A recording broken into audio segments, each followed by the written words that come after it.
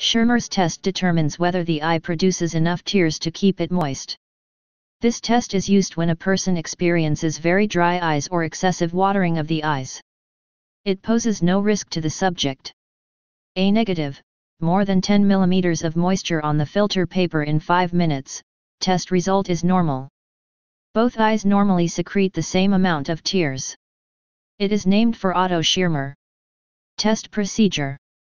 Schirmer's test uses paper strips inserted into the eye for several minutes to measure the production of tears. The exact procedure may vary somewhat.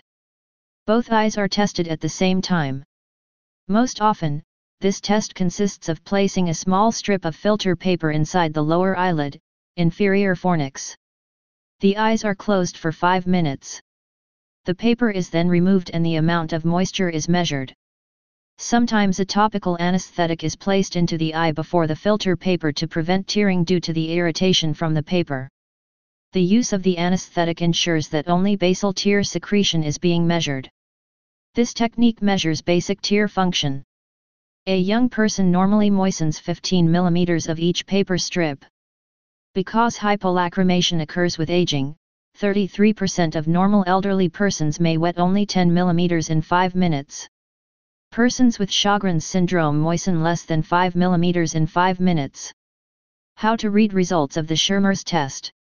1 normal, which is greater than or equal to 15 mm wetting of the paper after 5 minutes. 2 mild, which is 14 to 9 mm wetting of the paper after 5 minutes. 3 moderate, which is 8 to 4 mm wetting of the paper after 5 minutes. 4 severe, which is 4 mm wetting of the paper after 5 minutes. Alternatives to Schirmer's test.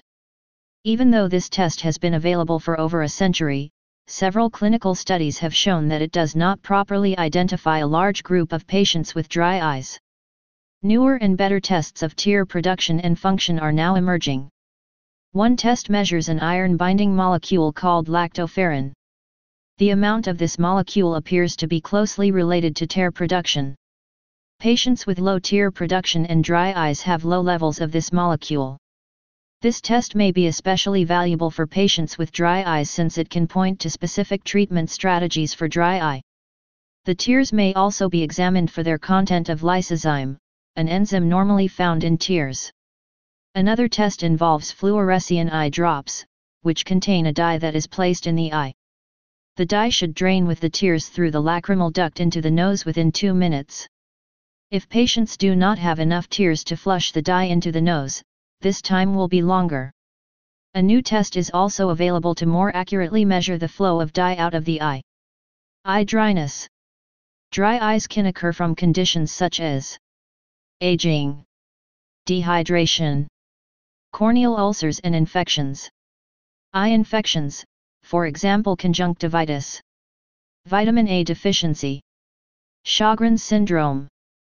Secondary tearing deficiency, associated with disorders such as lymphoma, leukemia, GVHD, graft versus host disease, after a transplant, and rheumatoid arthritis.